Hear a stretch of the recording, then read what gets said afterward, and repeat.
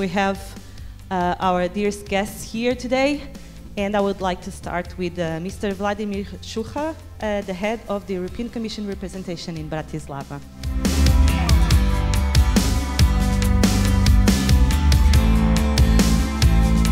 And I would like now to introduce you to our keynote speaker, Olivia Hurbanova.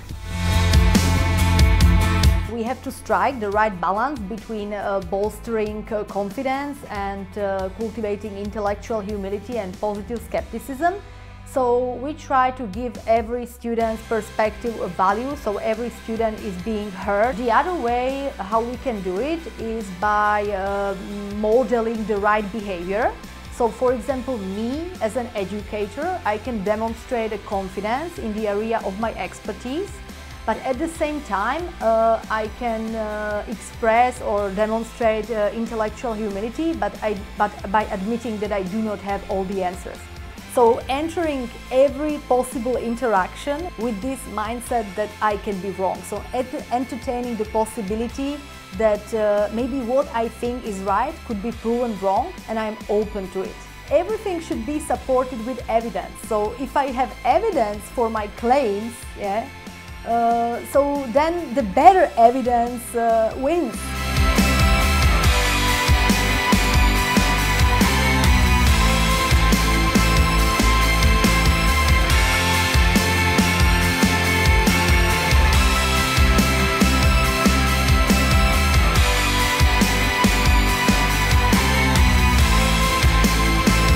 Well, we have the pleasure to have the winners with us today, so it is my pleasure to call on stage Anne Yvonne, Maria Lorenza, Matilde and Mercedes. Could you come on stage?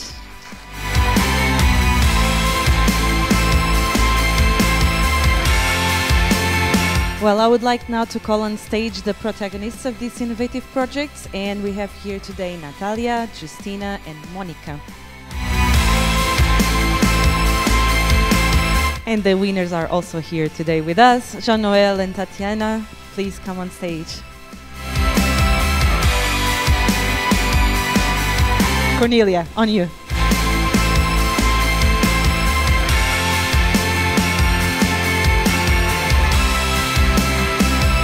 For me, when I look at the competencies, key competencies, by European Commission, for me number one is personal, social and learning to learn competence, because that is like the first step for us then to be open to others, maybe to recognize emotions in others, to be able to collaborate, communicate, empathize with them.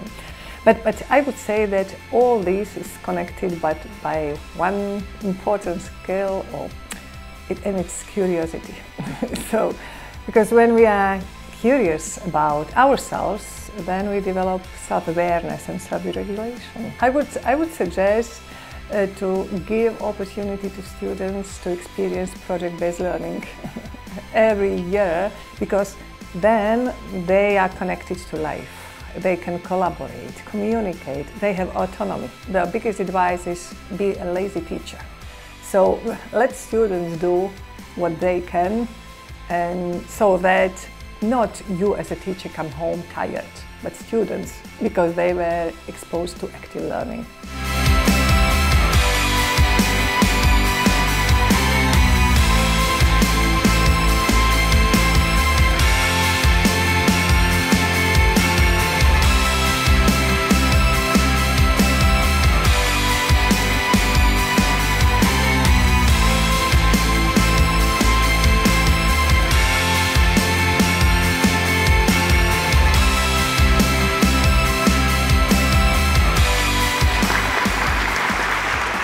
I would like to thank every EAT winner and every National Support Organization member that was here present in this event.